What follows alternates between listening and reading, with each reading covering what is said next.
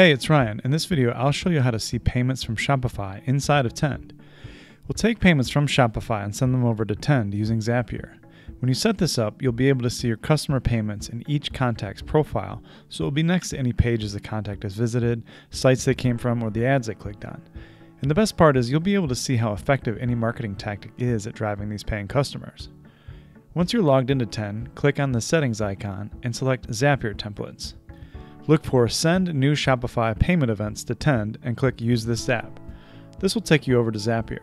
Click Create this Zap, and this zap will be triggered whenever a new purchase is made in Shopify. Click Continue. Here you'll connect Shopify to Zapier with your login information, or just select your Shopify account if you've already done that. Click Save and Continue, then Fetch and Continue. Now let's push the payment event into Tend. Here you'll connect your Tend account to Zapier with your Tend login information, or just select your Tend account if you've already done that. Click Save and Continue. The email field matches the email address Shopify has for the person who made the payment with the email address that Tend has. The information in the event field will be what shows up in Tend. The default event name is Shopify plus the amount of payment, but you can change this if you want. Click Continue and make sure the Zap is turned on, and you're done. Now let's take a look at what you'll see in Tend's dashboard when the payments come in. Click Edit Columns, select the event, and an event column will appear here next to each contact. Now you'll be able to search for that event so that only contacts with payment show up. You can combine searches too.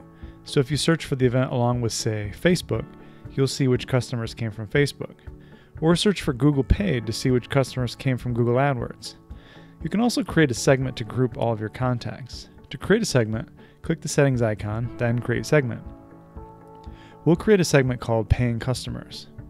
Under Conditions, I'll select Event Contains Shopify, so that any contact that has an event name with Shopify will be added to the segment. Now in the dashboard, in the segment dropdown, you'll see Paying Customers, which simply includes anyone who has a Shopify event. And again, you can combine that search with a page or a website or anything else you want. And that's how you send your Shopify payments to Tend so that you can see your paying customers. If you have any questions or need any help setting things up, just let us know.